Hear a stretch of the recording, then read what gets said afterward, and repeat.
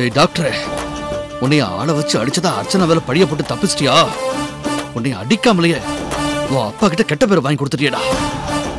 ஏய், இன்னைக்கு உன்னைய 2 வெளுக்காம 4 சாத்தாம மனசு ஆறாதடா. இன்னைக்கு உனக்கு டின்னு கட்டல, என் பேர் பொண்ணுரங்க இல்லடா. வாடா, இன்னைக்கு நீ வர வரைக்கும் இங்கே காத்து இருக்கிற. வாடா.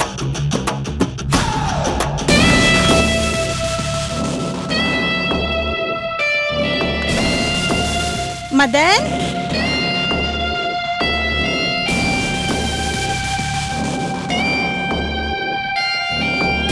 வலிக்குதா? இல்லம்மா. இங்க இல்லம்மா. இந்த பக்கம்டா? இல்லம்மா, வலிக்கல. நீயே டாக்டர் ஆயிட்டம்மா. சரி, நான் ஒரு முக்கியமான இடத்துக்கு போகணும், போயிட்டு வந்துடுறேன். டேய், சாப்பிட்டுட்டு போடா. இல்லம்மா, நான் வந்து சாப்பிடுறேன். சரி.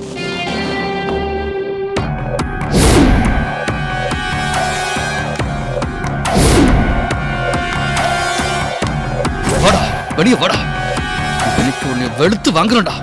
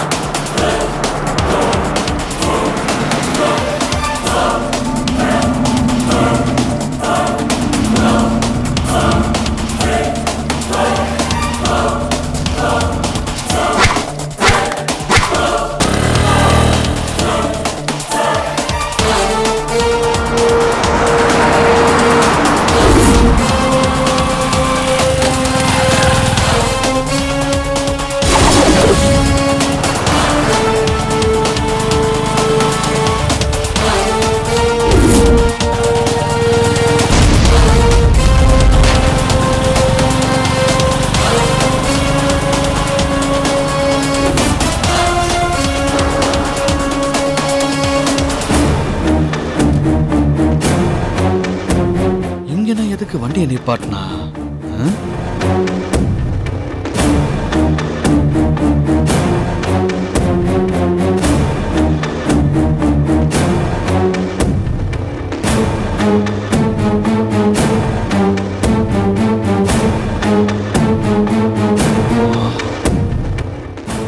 ஆஹா, என்ன நர்ஸ் வண்டி உள்ளார ஏறுது.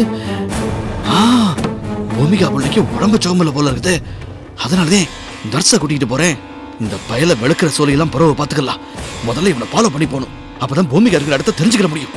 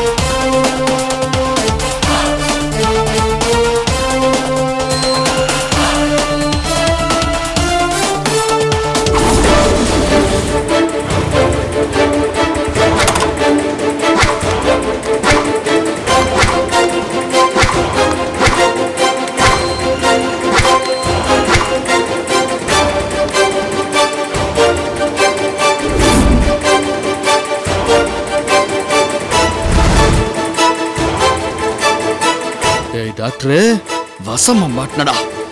பூமிகாவை இங்கதான் ஒளிச்சு வச்சு எங்க கண்ணில் எல்லாம் மண்ணை துவிக்கிட்டு இருக்கிறியா? அர்ச்சனா கிட்ட சொல்லி உன்னைய கையங்களவுமா பிடிக்கிறனா இல்லையான்னு பாரு.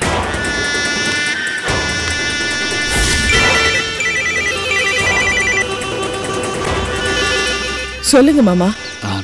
அர்ச்சனா, டாக்டர் மதனை எதாச்சியா பார்த்தேன். ஒரு நர்ஸை கார்ல ஏத்திட்டு போனா இப்போ ஒரு பங்களா முன்னால காரை கொண்டு வந்து நிறுத்தி இருக்கிறான். தன்னை யாராவது ஃபாலோ பண்றாங்களான்னு ஒரு முறை செக் பண்ணிட்டு அந்த நர்ஸை கூட்டிக்கிட்டு இந்த பங்களா உள்ள போயிட்டான். நானும் ஓரமா நின்று மறைஞ்சிருந்து பார்த்தேன். அதுக்கு பிறகு நானும் உள்ள போய் ஜன்னல் வழியா எட்டி பார்த்தேன். உள்ளார ஒரு பொண்ணோட முகம் அரைவரியா தெரிஞ்சது. பாக்குறதுக்கு பூமிகா சாயல்லே இருந்துச்சு. அர்ச்சனா, பூமிகாவை தான் டாக்டர் இந்த பங்களாக்குள்ள ஒளிச்சு வச்சிருக்கானோன்னு எனக்கு சந்தேகமா இருக்குது. கஞ்சிவாய் இருக்கிற பூமிகாவை செக்அப் பண்றதுக்காகதான் அந்த நர்ஸை கூட்டிக்கிட்டு இந்த பங்களாவுக்குள்ள வந்திருக்கானோன்னு சந்தேகப்படுறேன். உங்க சந்தேகம் சரியா கூட இருக்கலாம். நீங்க எங்க இருக்கீங்க சொல்லுங்க, நான் உடனே அங்க வரேன். அப்படியா? சரி அர்ச்சனா. எதுக்கும் இன்ஸ்பெக்டருக்கும் தகவல் சொல்லிடுங்க. சரி அர்ச்சனா. அந்த இடம் எங்கன்னு சொல்லுங்க மாமா.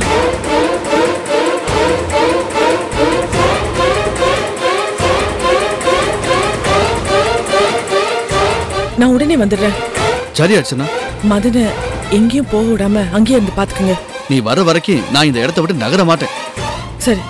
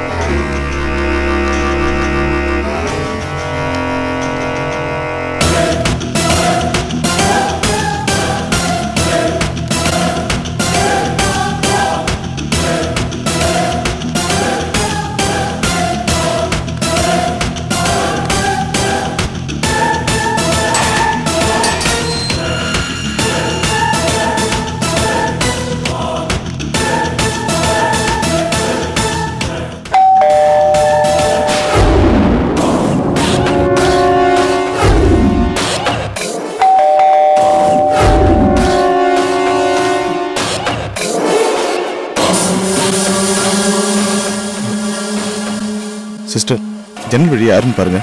கதவு திறக்காதீங்க. யாரா இருந்தாலும் ஜன்னல் வழியா பார்த்து பதில் சொல்லி அனுப்பிடுங்க. சரிங்க சார்.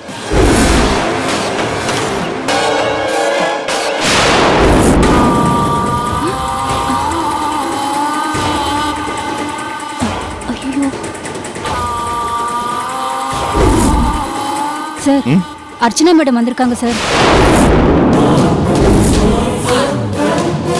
கூட அவங்க ஹஸ்பண்ட் பொன்னுரங்கமா வந்திருக்காரு. இந்த இடம் உங்களுக்கு எப்படி தெரிஞ்சது? சார் சார், ஏன் மேல சந்தேகப்படாதீங்க சார், எனக்கு எதுவும் தெரியாது. அவங்க வந்ததுக்கும் எனக்கும் எந்த சம்பந்தமும் இல்லை சார். சரி, நீங்க இந்த ரூம் க்ளோஸ் பண்ணிடுங்க. இவங்கள வேற ரூமுக்கு மாத்திருங்க. சரிங்க சார். நான் போய் கதவு திறக்கிறேன். சரிங்க சார்.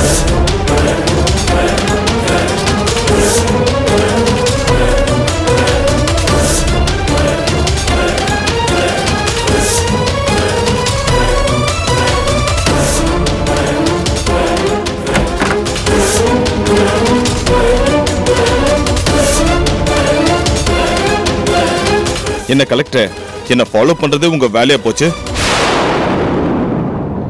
பூமிக்காவை தேடி தானே வந்திருக்கீங்க. இறந்து போனவ இங்க இல்ல. செத்தவங்களுக்கு உயிர் கொடுக்குற சக்தி எல்லாம் எனக்கு கிடையாது. அதனால தேவையில்லாம எனக்கு தொந்தரவு கொடுக்கறத விட்டுட்டு வேற வேலை இருந்தா போய் பாருங்க, போங்க. பூமிகா உயிரோட தான் இருக்கான்னு என் சந்தேகம். நீங்க அவளை இங்கதான் மறைச்சு வச்சிருக்கீங்கன்னு நான் நினைக்கிறேன். நான் செக் பண்ணணும். Hello madam, Archana. அர்ச்சனா இங்க பாருங்க, சொன்னா கேளுங்க. சரி, மேல போய் செக் பண்ணீங்க, போங்க. இந்த ரூம்ல யார் இருக்காங்க? நீங்க முதல்ல மேல போய் பாருங்க, போங்க. இந்த ரூம்ல யார் இருக்காங்க? செக் பண்ண தானே வந்தீங்க, போங்க. போய் முதல்ல மேல எல்லாம் செக் பண்ணுங்க, போங்க. தள்ளுங்க.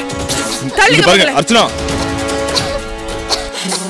இங்க பாரு அர்ச்சனா, சொன்னா கேளு. வேணா அர்ச்சனா, இங்க பாரு, இது உனக்கு தேவையில்லாத வேலை. இல்ல, முதல்ல கதவை திறக்க சொல்லுங்க. உள்ள பூமிகா தான் இருக்கான்னு எனக்கு தெரியும். கதவை திறக்க சொல்லுங்க. கலெக்டர்மா, நீங்க நினைக்கிற மாதிரி பூமிகா இங்க இல்ல. என்னால கதவை திறந்து காட்ட முடியாது. இப்ப நீங்க கதவை திறக்கலைனா நான் போலீஸ வர சொல்லி கதவை உடைக்க வேண்டியதா இருக்கும். உள்ள பூமிகா இல்லனா கதவை திறக்க எதுக்கு பயப்படுறீங்க? இங்க பாருங்க, சொன்னா கேளுங்க. இப்ப கதவை திறக்க போறீங்களா இல்லையா? சிஸ்டர், கதவை திறங்க.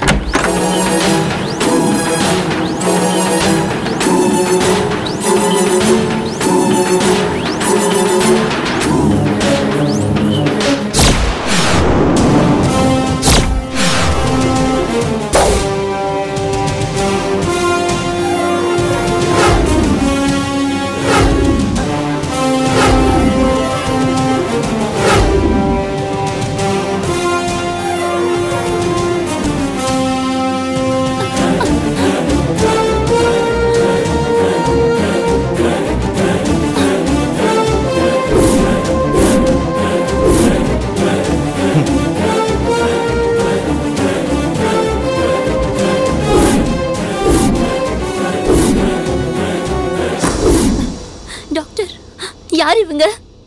என்னோட ரகசியம் எல்லாம் தெரிஞ்சு போயிடுச்சா? ஐயோ, எங்க அப்பாக்கு தெரிஞ்ச உயிரே விட்டுடுவாரு. நீ பயப்படாதம்மா. இவங்க கலெக்டர் அர்ச்சனா. கலெக்டரா? டாக்டர் என்ன சொல்றீங்க டாக்டர்? பாருமா, பயப்படாதன்னு சொல்றல. இது ஏன் பிரச்சனை. நான் என் பொண்டாட்டி பூமிக்கு அவங்க மறைச்சு வச்சிருக்கேன்ற சந்தேகத்துல இவங்க இங்க செக் பண்ண வந்திருக்காங்க. நீங்க யாரு? உங்களுக்கு ஏன் ரகசியமா ட்ரீட்மெண்ட் நடக்குது? மேடம், எங்க அப்பா அரசியல்ல ஒரு முக்கிய பிரமுகர். அவர் பேர் சொல்ல நான் விரும்பல. நான் பணக்கார திமிர்ல பார்ட்டி, டான்ஸ், பாய் ஃப்ரெண்டுன்னு கண்ணு முன்னு தெரியாம ஆடிட்டேன். என்ன நம்ப வச்சு ஒருத்தன் கெடுத்துட்டான் மேடம்.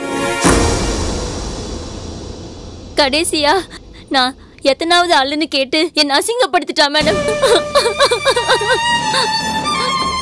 நான் தற்கொலை பண்ணிக்கலான்னு துணிஞ்சிட்டேன். இதெல்லாம் எங்க அப்பாக்கு தெரிஞ்சு போச்சு. வெளியில தெரிஞ்சு அவமானம், அசிங்கம்னு நினைச்சு என் கருவை கலைச்சு தற்கொலை செஞ்சுக்க போன என்னையும் காப்பாத்தி ரகசியமா ட்ரீட்மெண்ட் கொடுத்துட்டு இருக்காரு. மேடம், இது வெளியில தெரிஞ்சா எங்க அப்பாவோட கௌரவம் எல்லாமே போயிடும் மேடம். நான் இப்படி ரகசியமா ட்ரீட்மெண்ட் எடுக்கிறது வெளி உலகத்துல யாருக்கும் தெரியாது மேடம். குறிப்பா மீடியாக்காரங்களுக்கு தெரிஞ்சதுன்னா எங்க அப்பாவோட அரசியல் வாழ்க்கை கேள்விக்குறியாயிடும். அதனால எங்க அப்பா அடிக்கடி இடம் மாத்தி ட்ரீட்மெண்ட் கொடுத்துட்டு இருக்காரு மேடம்.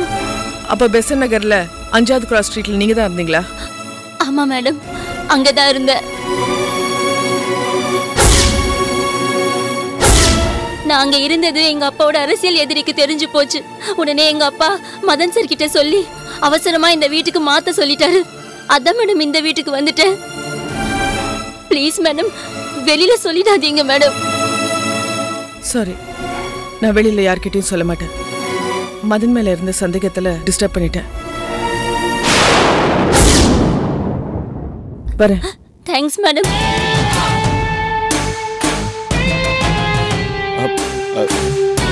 கலெக்டர்மா, நில்லுங்க.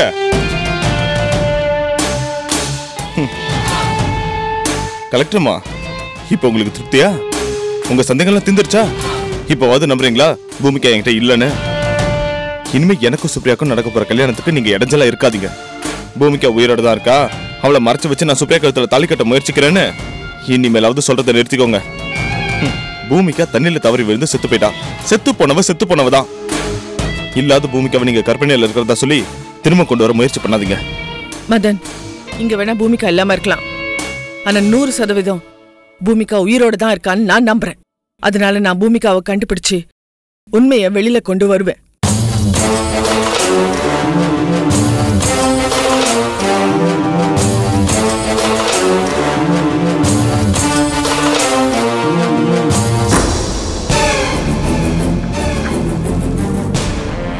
இப்ப நீ எதுக்கு அந்த வீட்டுக்கு போக மாட்டேன்னு நம்புறீங்க?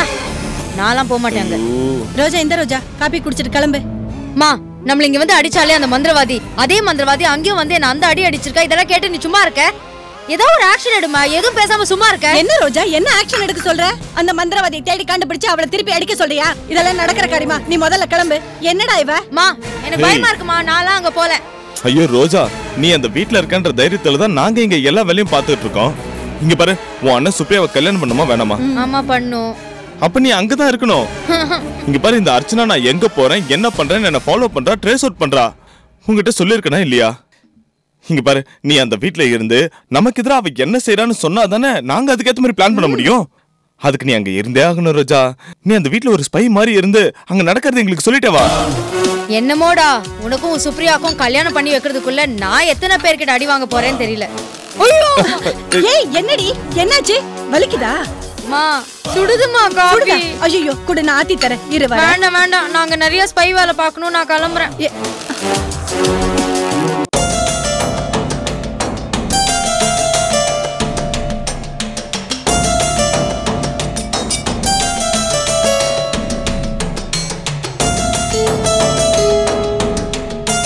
மாமா,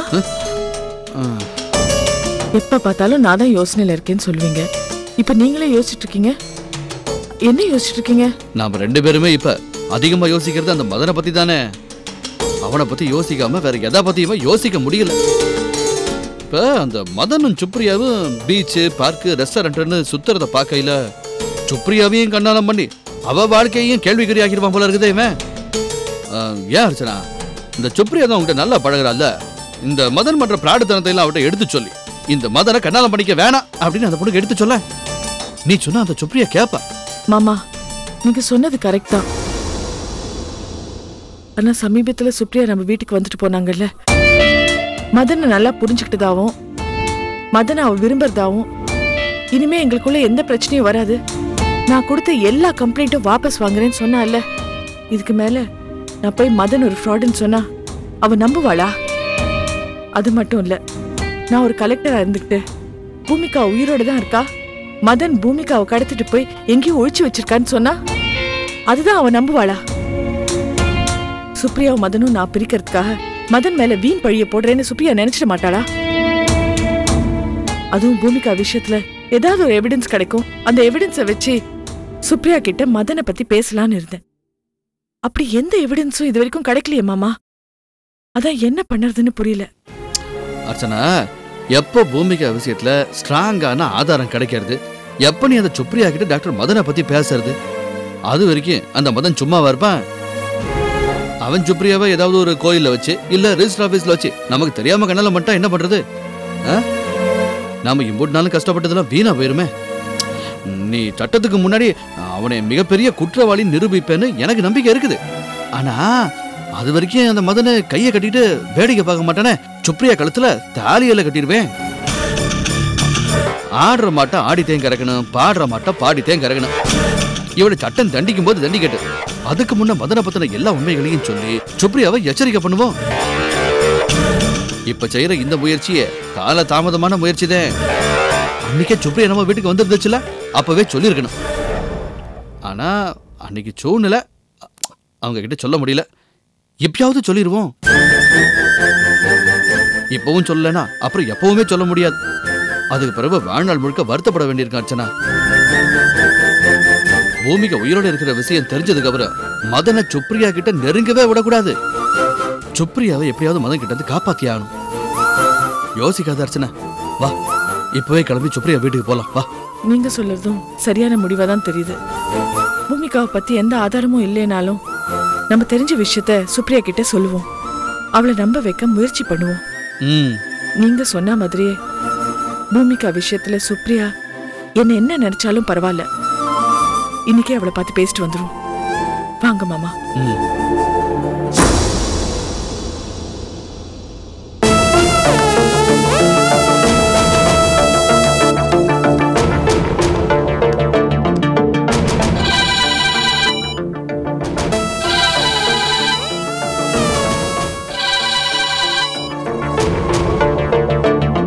என்ன ரோஜா, என்ன விஷயம்?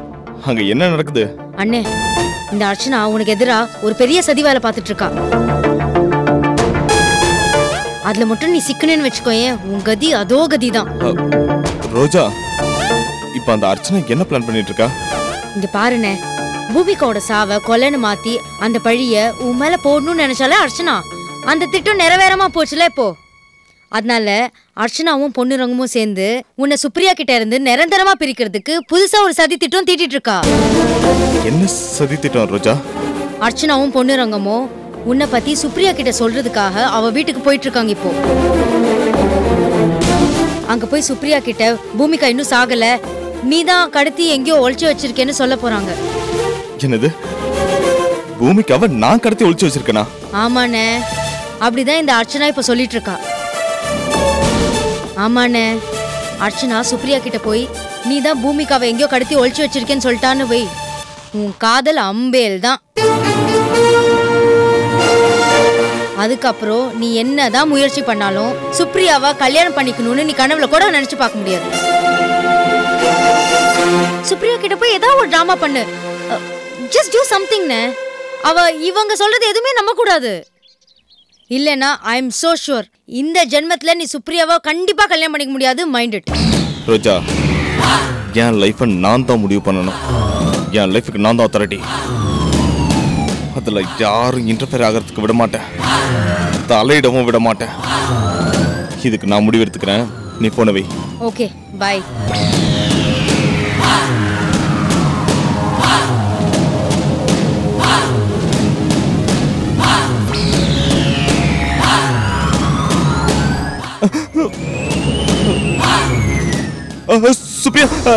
சுப்ரியா சுப்ரியா நான் உடனே மீட் பண்ணி ஆகணும் சுப்ரியா. நீ உடனே பீச்சுக்கு வரியா? ஆமாம்மா நீ உடனே வாய. வந்துடுறேன்.